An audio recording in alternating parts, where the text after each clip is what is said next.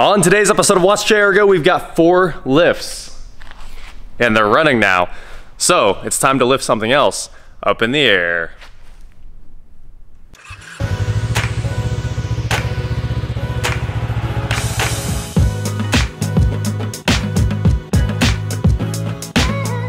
What is going on, guys? I am WatchJRGo, and today we are here in the warehouse, and we're going to talk about my background even before IT. We're going to go back even farther. I used to build nightclubs. I've spent a lot of my life working in pro audio, pro video, pro lighting, and stuff like that.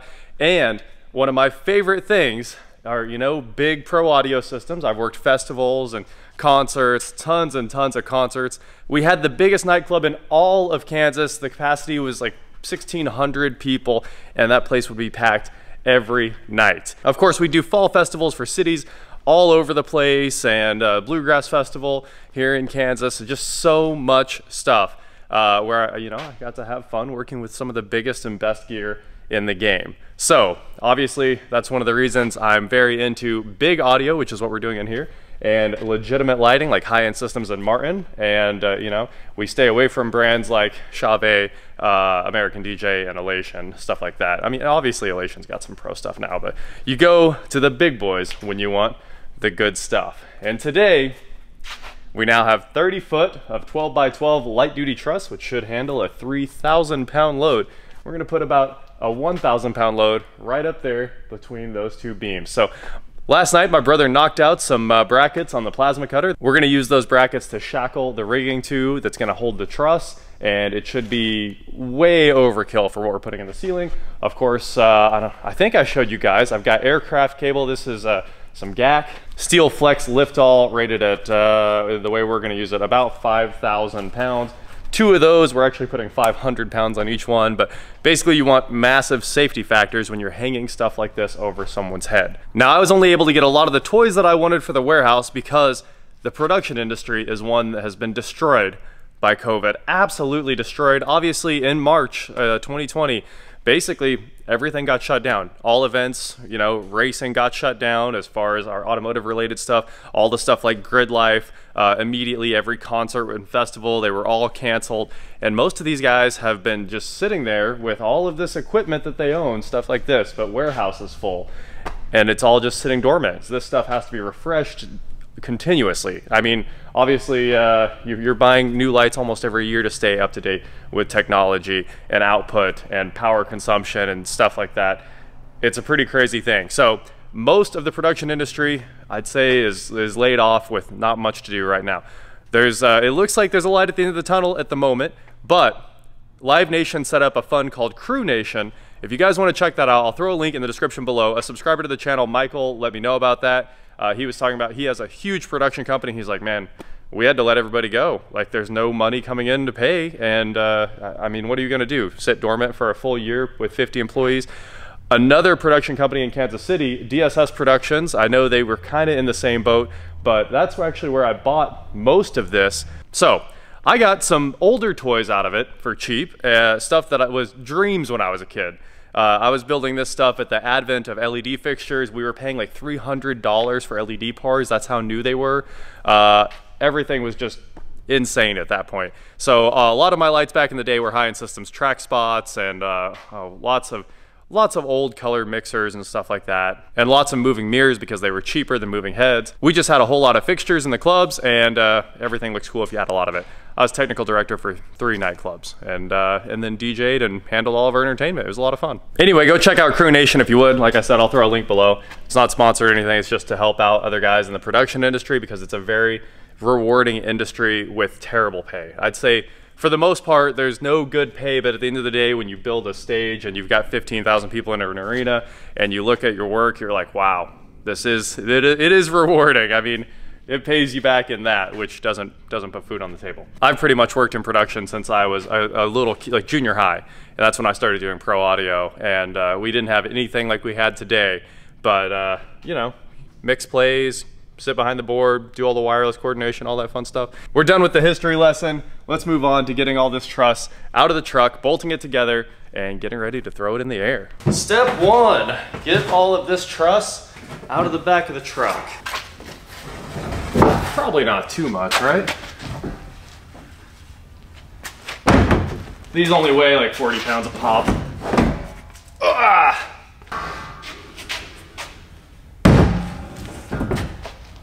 And another one.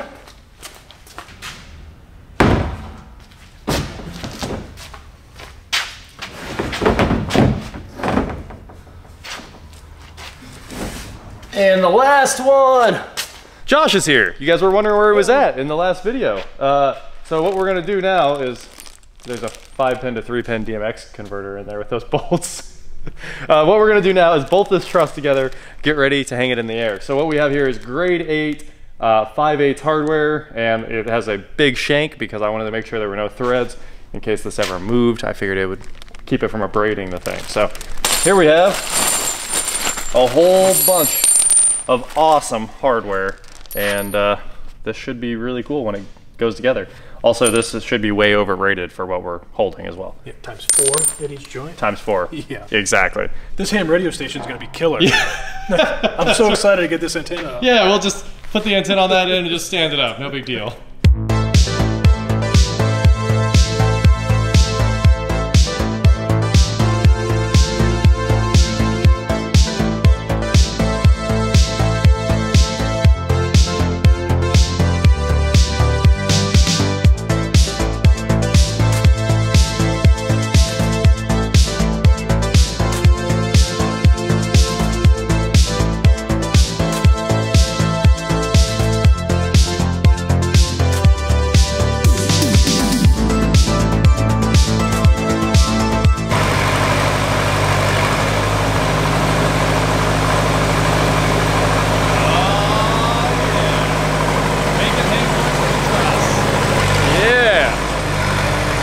Truss is ready to go. We're gonna hang it in a minute. Lifts are ready to go. They're all done. I just need to move all the tools out of there. We just finished all of it. Yeah, buddy.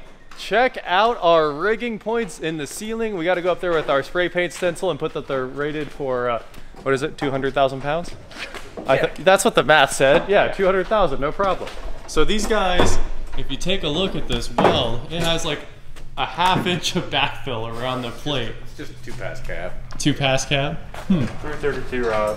Yeah? It's not too big of a load. It ain't coming off. I was like, I guarantee you guys spent enough time up there making those passes that it is very good. So we are ready to stick one end of this up on the scissor lift and stick our shackle through there.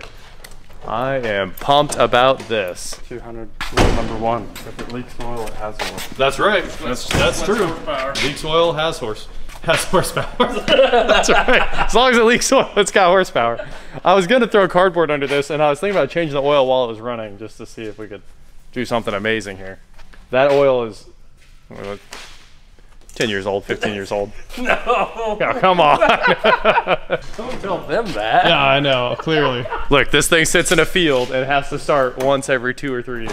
And it starts every time. Somehow starts every time. The old Lincolns never have problems. Well, those boys had to weld and run, but I am absolutely in love with the truss. It really starts making this place look complete the way I wanted to. Now, after that balcony sticks out 6-8 feet, it'll be, I mean, basically done. Then it's, you know, floors, walls, incredible. So let's get up here and start hanging some lights. And got a DMX controller for this thing. Carrie's been over here programming all night.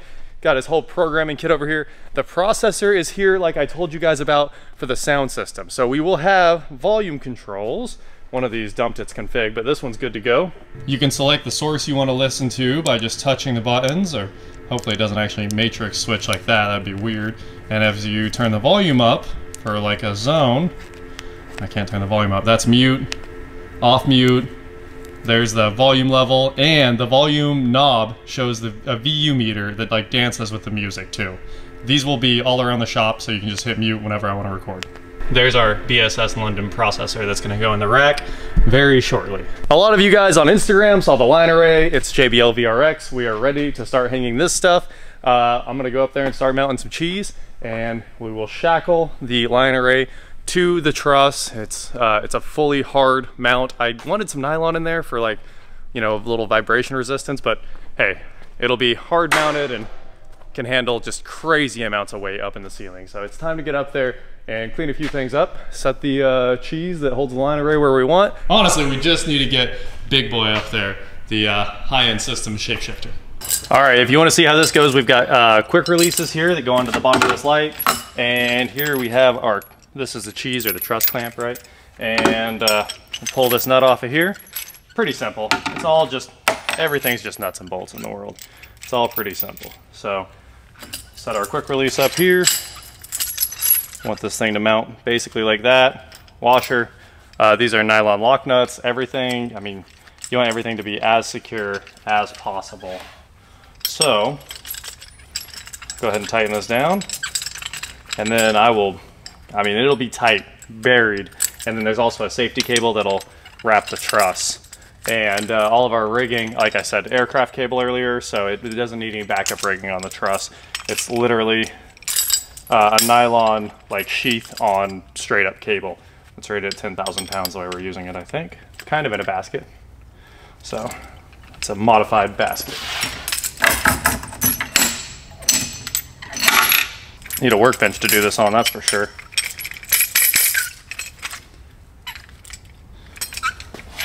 There we go, we got a truss clamp to a quick release, and let's put the quick release on here. Just like that. Spring loaded, they lock in. This is gonna be awesome. We've got the pride and joy of my collection, the high-end system shapeshifter. That one's hung, and eventually we'll get those DL2s hung. The problem is you need like 3 people. I've seen one guy hang these. I don't know how they weigh 118 pounds each. It's one of the heaviest things in the entire rig, and it moves around a lot. I don't want to put a bunch of weight on the locks. 118 pounds. So we'll get 2 people on the lift to actually get that done. I'm gonna go up here and zip tie all of our shackles to make sure they can never back out, and make sure the clamps are tight, everything like that. Then we'll continue mounting more stuff. Pretty happy about this though, it's looking pretty good right now. Obviously the truss started to sway already, so we'll load the back up with hopefully equally heavy fixtures. Sorry about the train, but we are getting there. Lots of progress. Let's hit this with our first test hit. Yes, there's an extension cord up there. It's very temporary power. We'll have the power coming out of the conduit like later this week. All right, girls, warm up. Oh, the Macs are homing. Where's the shapeshifter homing? I was trying. You can see everything moving around.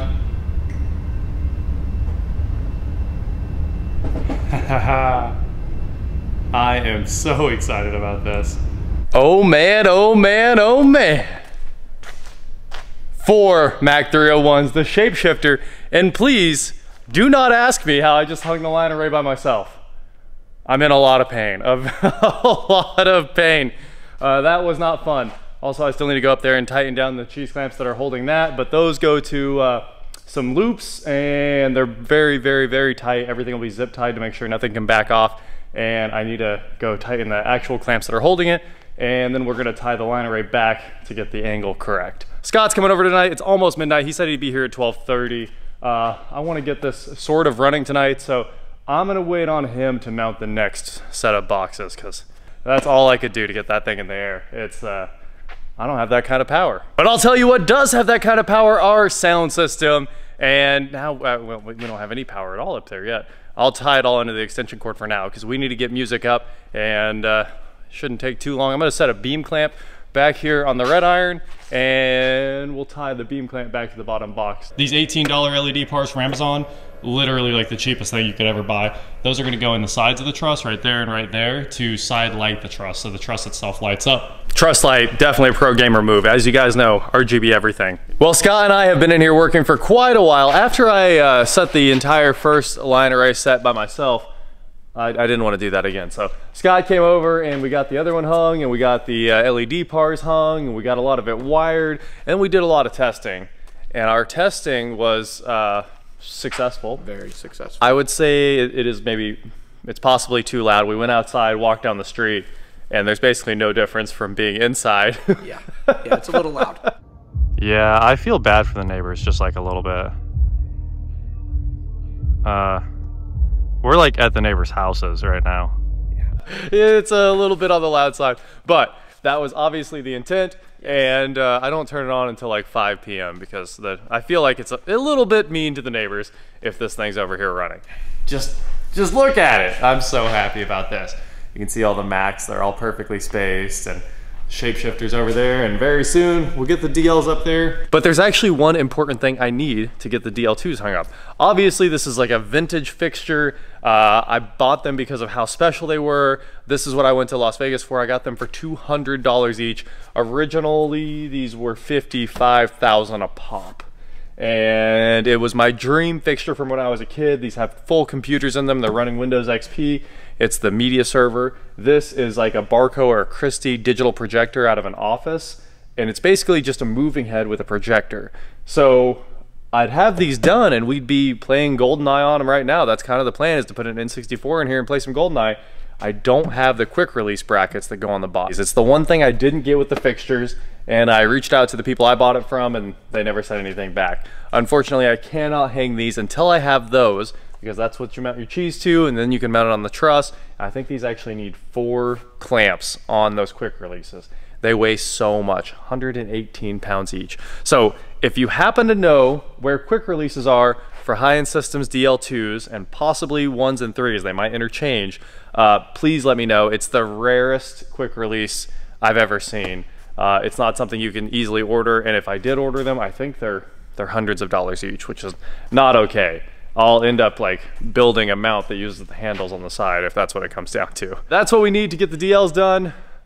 Check it out, we're kind of ready for the Super Bowl. I'll rewire everything, get some programming done.